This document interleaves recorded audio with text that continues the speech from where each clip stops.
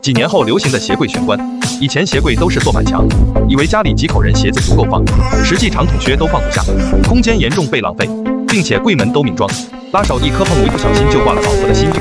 常穿鞋子堆在门口，老婆进出不方便习惯回家路，胖子老公每天盯着换鞋太受罪，回家外套也无处安放，问题一大堆，不如这样改：一，门边做个换鞋凳，往上淘个挂钩，找二舅妈借几颗螺丝，把它牢牢地固定在柜子上，挂帽子包包才牢固，顶部还能放杂物，关上门不凌乱，下面做抽屉，进门钥匙钱包随手放。二，上下分段式鞋柜，收纳一家人常穿的鞋子，空间不浪费，关上柜门不落灰，再把抽屉做延伸设计，收纳鞋垫鞋刷鞋油很方便，中间做个开放格，摆上绿植回家也有仪式感。三，左边做到顶高柜，装不同高度层板高低鞋子分类收纳，再看一下整体尺寸，关上门一点都不凌乱，底部留空35公分，再用隔板分2层，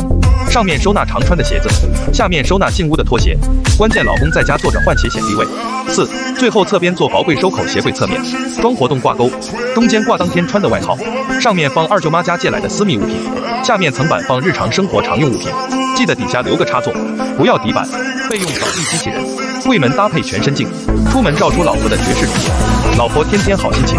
记得柜门底下留空20公分，方便扫地机器人自由进出。鞋柜这样设计功能俱全，